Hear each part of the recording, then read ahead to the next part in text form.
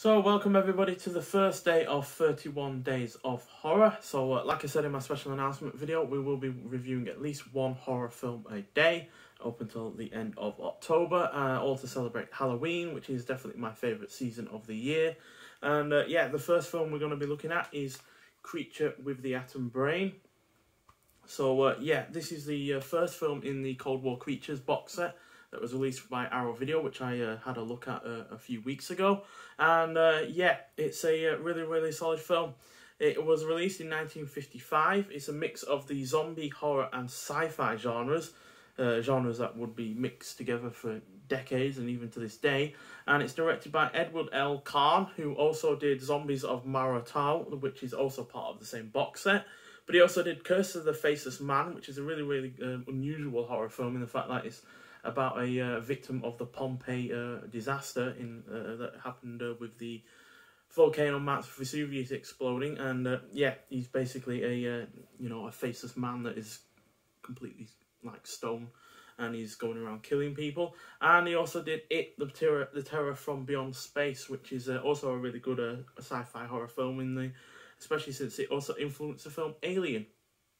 As It, the Terror from Beyond Space is also about a space crew that land on an alien planet and end up picking up a creature that starts attacking them on their spaceship. So yeah, Edward L. Kahn has a few hits to his name.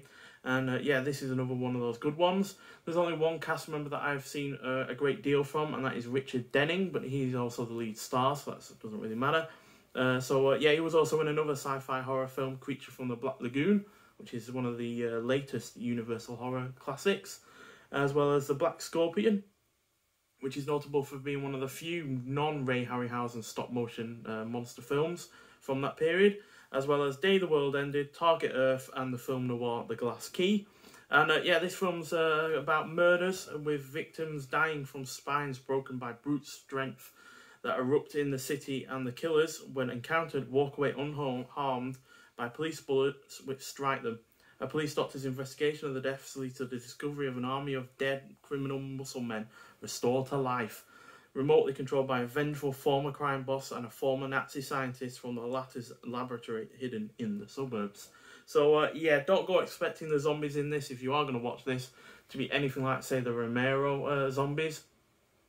It's nowhere near as violent for starters, but they also just look like people with a bit of makeup on them, and then the clothes are just normal and anything like that. But and especially not going to expect them to be like the 28 Days Later zombies. But yeah, it's still a really rather decent film. Now, it isn't a classic of the 50s in terms of sci-fi or horror, but it sure is entertaining, and it's well paced while not outstaying its welcome, because it is only 69 minutes long, so it's extremely short, but it makes the most of that runtime.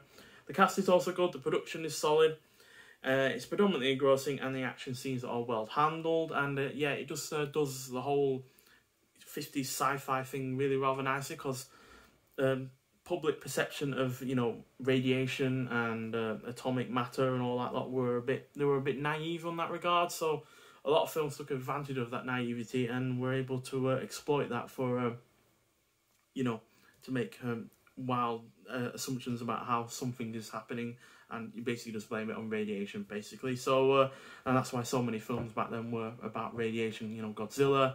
All of the the creature features, like it came from outer space, or it came from beneath the sea, or anything like that. So yeah, and we'll take a look at some of the shots from the film and the posters themselves, because the poster on this release is obviously Arrow's own version, but yeah, that's the original poster there, which I really rather quite like.